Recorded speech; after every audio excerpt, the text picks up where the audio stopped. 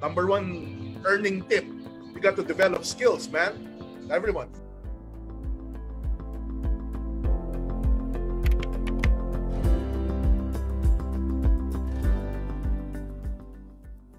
LBC Lunch Break Chat with Armand Bengco po. Magandang araw sa inyo lahat. Welcome to our sakto lagi, 12:30 or earlier. LBC Lunch Break Chat with Armand Bengco po, ang inyong lingkod. So magandang araw po sa inyo lahat. Sana nasa maayos kayong kalagayan. Kanina pa ako ready. Tinatapos ko yung binabasa kong libro.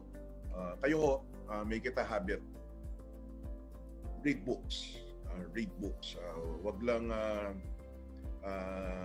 like all the time, Facebook stalking all the time, or YouTube, kung ano yung mga nakakatawa, something to entertain us, or Mobile Legends, or kung ano man ang ginagawa nyo, Netflix, get to read books.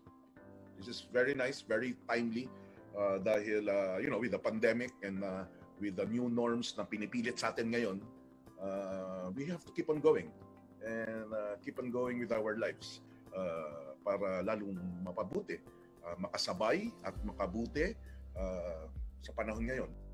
Ang topic pa lang ngayon kung paano kumita, di ba? Dapat marunong kayong ng mga iba't ibang bagay, hindi lang iisa. An accountant now needs to know marketing.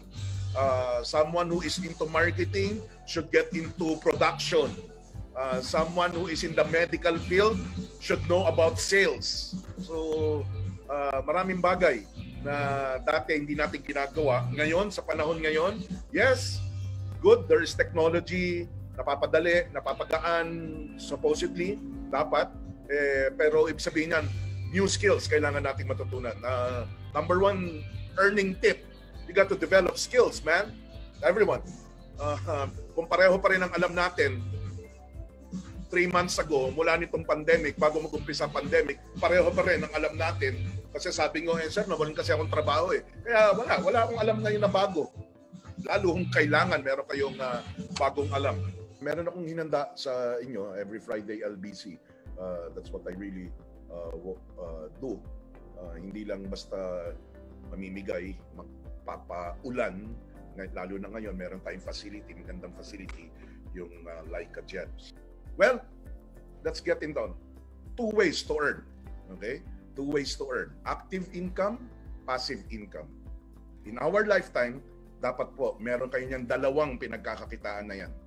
Kasi kapag isa lang, katulad ngayon, yung mga problema dahil nitong lockdown, di ba? Naku, wala na akong pinagkakitaan. Nabawasan ng sweldo, active income, or natanggalan ng pinagkakakitaan. Okay? Yung active income po, kapalit ng inyong oras,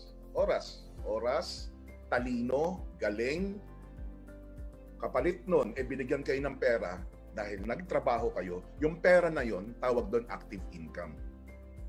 Yung passive income, may ginawa kayo sa pera, nagbigay sa inyo ng tsansa, only a chance, na mabigyan ng dagdag na pera doon sa pinuhunan nyo na pera, tawag doon passive income.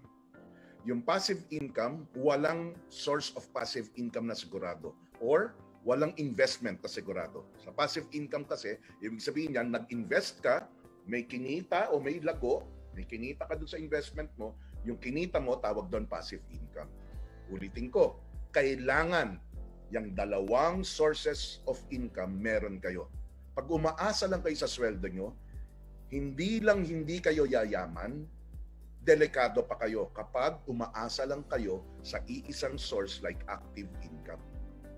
Sa passive income, kailangan meron kang nagagawa doon sa naisubi, naitabi, naipon, naimpok, iba't ibang tawag ng savings sa Tagalog. Whatever you have saved from your active income, dinadala mo sa investments to give you a chance to have passive income. Walang yumaman, walang mayaman kasalukuyan na walang passive income. Kailangan po meron kayong passive income. Kaya dagdagan ang financial literacy. #financial literacy. Okay? So, active income, lalo na ngayon sa new norm, ang tinuro sa atin, Hindi lang delikado, nawalan ka pa ng trabaho. Ang realidad po ngayon, yung mga unang gumawa nito, ngayon nakikinabang sila. Dapat meron tayong multiple streams of income. Meron tayong iba't ibang pinagkukuhanan ng active income.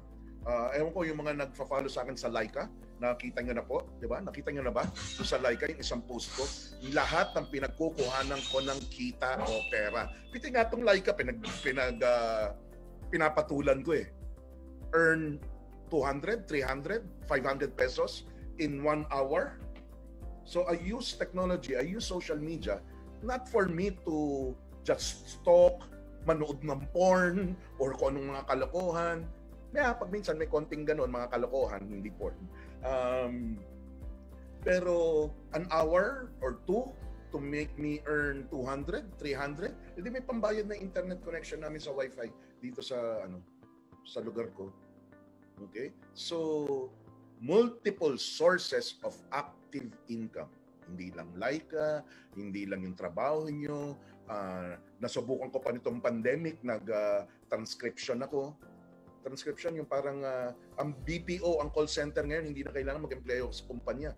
Hanapin nyo po, mag-google ho kayo of mga websites that give you VA, Virtual Assistant Jobs. Meaning, yung tiga Eastern Europe na nagpa-transcribe sa akin into English, yung pinapakinggan ko. Kinarir ko yun. A total of dapat 12 hours. Sabi nila, ito, pakinggan ko, i-transcribe ko in English. Medical related pa nga siya in English, naka-audio cassette siya, lalagay ko in English kasi dino-document nila. Something, even if soft copy, merong text, no? Hindi lang lagi audio file.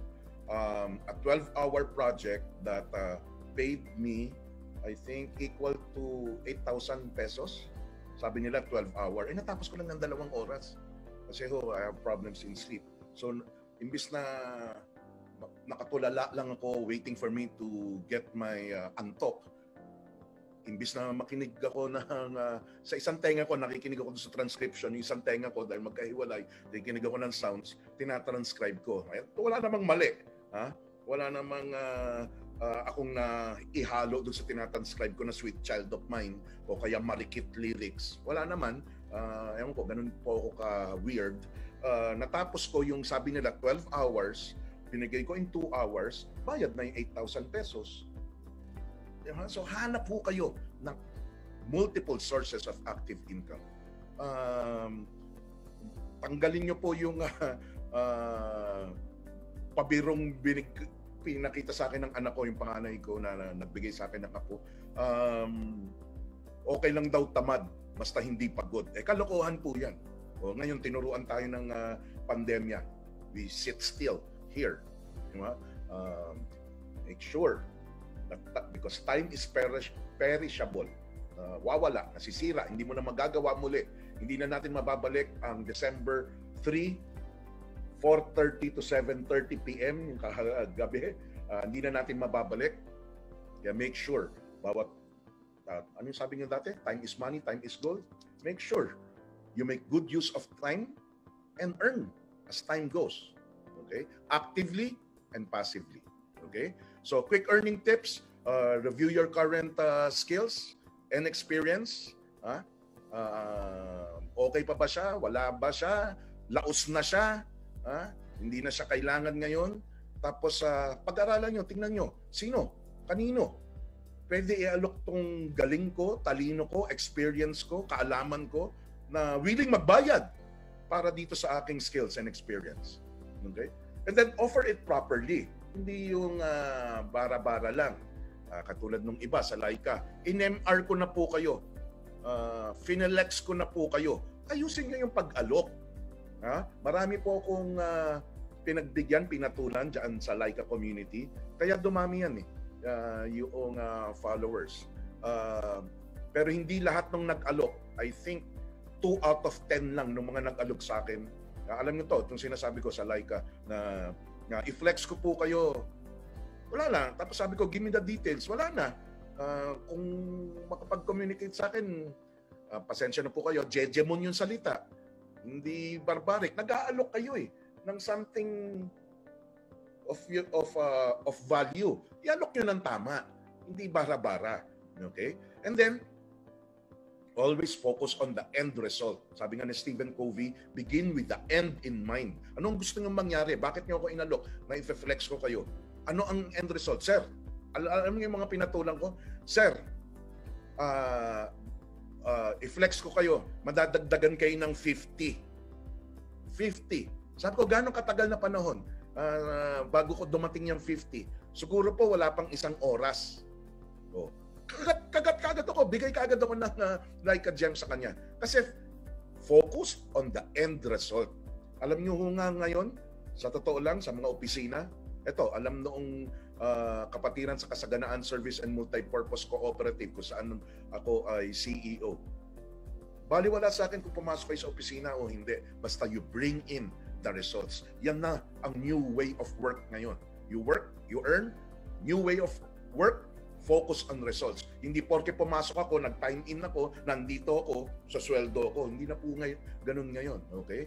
Begin with the end in mind. Be focused on the result, the desired goals of your company that will bring the mula, the money, the gems. Okay? Last but not the least, lalo na for mga sa Laika community. Kayo ba gusto nyo lang maging content user or content producer? The ones who make money are the ones who make good content. In social media like Laika, Facebook, YouTube, hindi porke meron kang content, okay na. Kailangan very good content. And 99 out of 100, the content in Laika is puro flex. Follow this, max rate. Is that good content? That is just information. Content provides knowledge and wisdom. Ang karamihan, kaya nga yung kausapin ng taga Laika, at alam din naman nila, magmo-morph yan, mag-i-improve yan.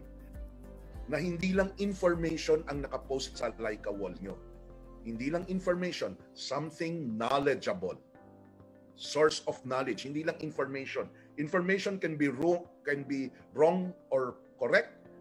Information can be bad or good. But knowledge, anong difference? Pwede ring right or wrong knowledge, pero the use of it becomes knowledge now. Information, binabato nyo lang Anong information? Max rate, follow this, road to 4,000. Is that good content? That's content, but is that good content?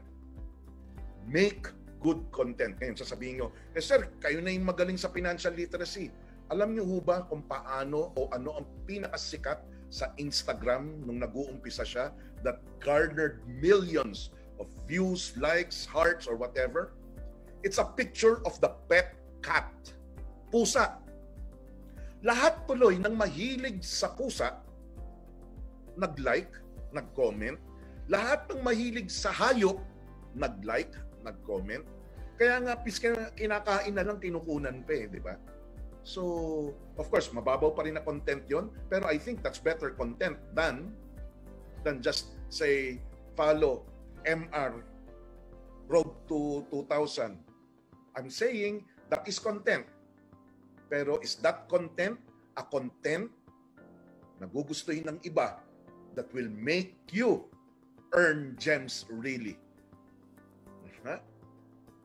So, pag-aralan nyo po, content user versus content producer. And I'd rather be a content producer. That's where the money is, man. Okay? So, sana meron kayong natutunan, ha? Okay?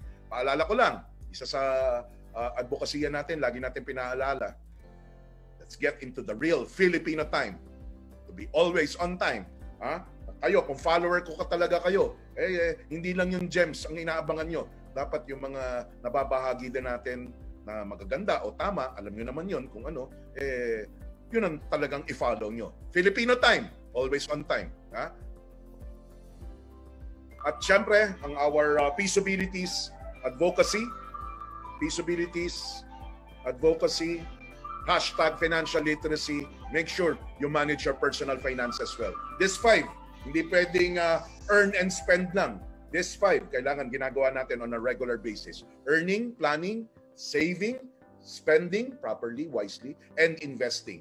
Dalawa lang po ang ginagawa nyo dyan, problemado kayo. Lalo na earning and spending lang. Or kulang ng isa, wala kayong planning, kailangan po yung 5 na yan. Paalala lang dapat yan nakabaon na sa utak nyo kung talagang follower ko po kayo. So, bilang pagtatapos, as I said, this is our last episode for the week. Abangan nyo ulit sa Mondays to Fridays next week ang ating lunch break chat. Sa Saturday, announce ko po dito sa Pisobilities Facebook page at maybe malagalagay ko doon sa account ko yung aming ATG nights. It's anything goes. 8 angelpreneurs, entrepreneurs who are angel investors as well. We do our seminar online on entrepreneurship. We are part of the Go Negosyo Group. We started with the Go Negosyo Group 15 years ago. And we have a show every Saturday night. It's 9 p.m.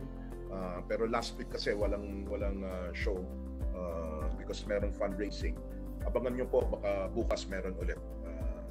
Magpakilala kayo ron dun sa kung matutuloy yung show sa ATG Nights sa Angel 8 Facebook page.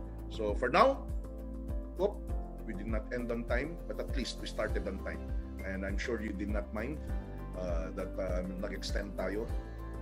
Meron naman tayong natutunan. Meron ba kayo natutunan?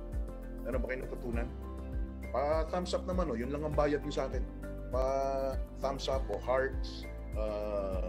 Pakita nyo lang sa akin, paalam nyo lang by the hearts kung meron kayo, kung nagustuhan nyo, meron kayo natutunan. At miski na hindi kayo kasama doon sa 10 na nanalo ng 100 gems each, Leica gems, okay pa rin sa inyo itong nangyari sa atin sa LBC with Armand Bengco, lunch break chat. Hanggang sa susunod na linggo, tutok po kayo lagi. Maraming salamat. Bye!